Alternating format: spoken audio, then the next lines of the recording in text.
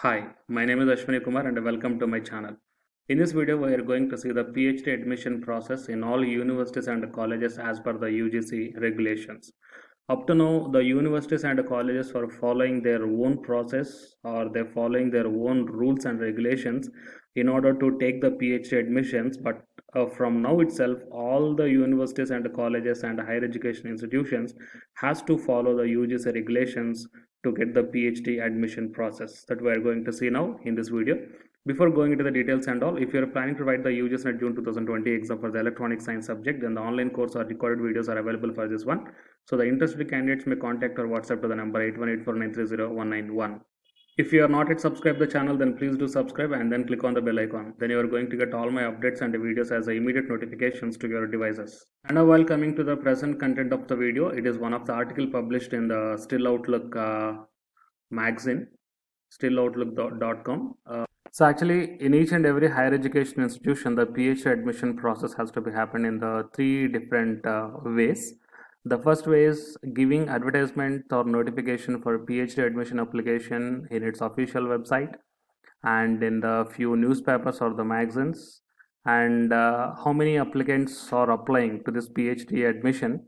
To all the applied candidates, the PhD admission test has to be conducted, and based upon the result in the admission test, the interview and the final selection will be done.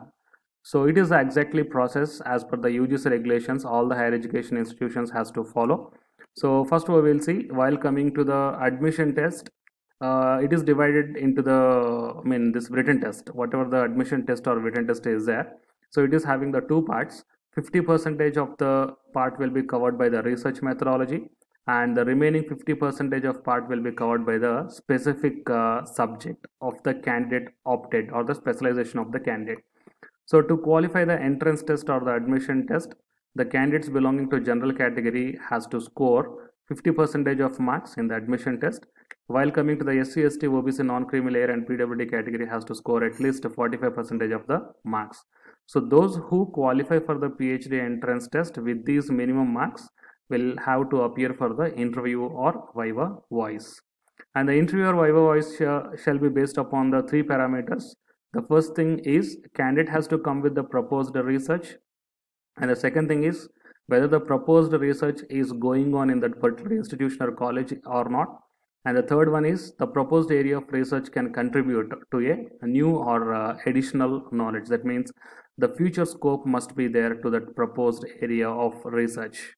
And coming to the merit list, so how the merit list will come based upon the performance in the admission test plus viva voice or the interview.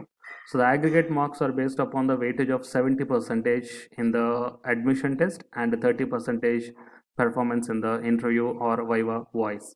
And coming to the admission test or the entrance test, exemption may be allowed as per the UGC regulations. So that exemption will be provided to the candidates who qualified the UGC NET including JRF and UGC CSIR NET including JRF, SLET, GATE, teacher fellowship holder, or have passed the MPhil program.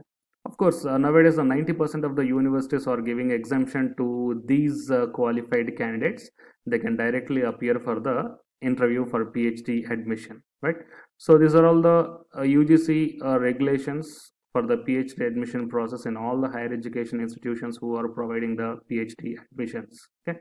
So it is update that I want to provide you through this video from my channel. For more updates, please subscribe and then tap the bell icon. Thank you.